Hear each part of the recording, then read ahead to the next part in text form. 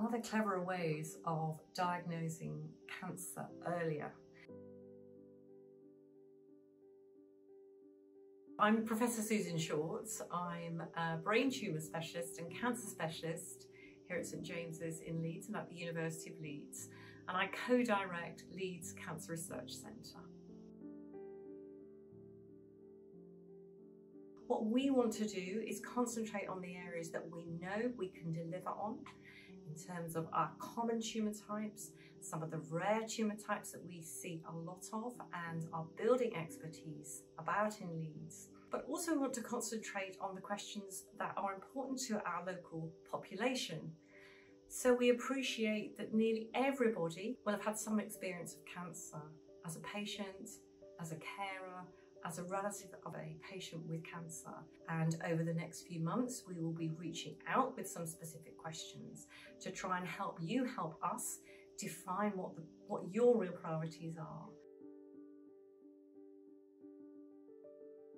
A main challenge is funding.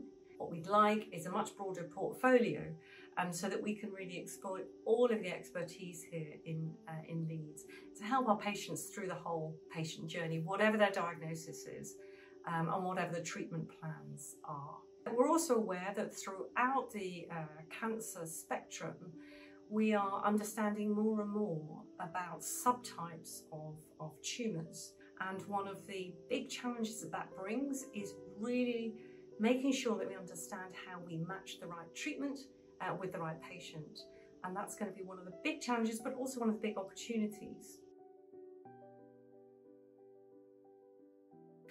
We've always been extremely efficient and effective at engaging and involving our cancer patients in clinical studies. We're very keen to be more and more inclusive, particularly in some parts of the population where it's been relatively difficult to be inclusive, and that includes older patients. It also includes younger patients with cancer. There's also a big opportunity in terms of technology in artificial intelligence, which can be brought to bear in many different ways in the cancer context, including in terms of how we better interpret complicated scans, how we better understand complicated information, how we bring together lots of different aspects of tumour biology to make sense of it.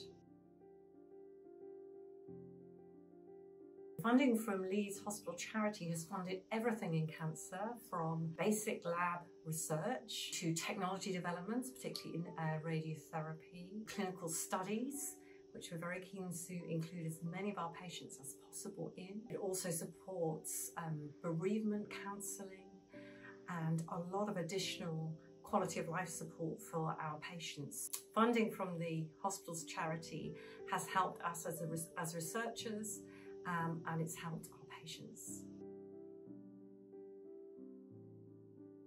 Are there better ways of assessing how patients' tumours are responding to treatment?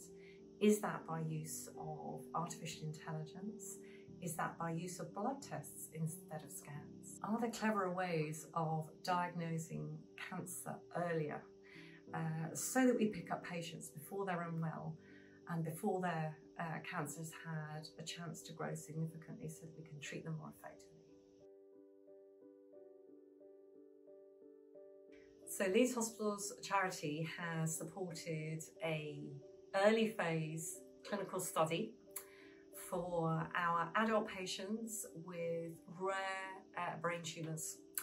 And this is a study that was really driven by patients who wanted to know whether there was any truth in the idea that cannabis or any cannabis extracts may be helpful in improving how we do in treating these rare cancers. We knew that in the laboratory there was quite a lot of evidence that these sorts of drugs can help kill cancer cells, but it had never been tested. Obviously, we know that these agents get into the brain, so we've set up a study. It's the first ever to test specifically whether a cannabinoid type drug may help alongside chemotherapy for these patients with rare brain tumours. This study is asking whether adding a very specific cannabinoid called Sativex alongside standard chemotherapy, whether that combination is better than the chemotherapy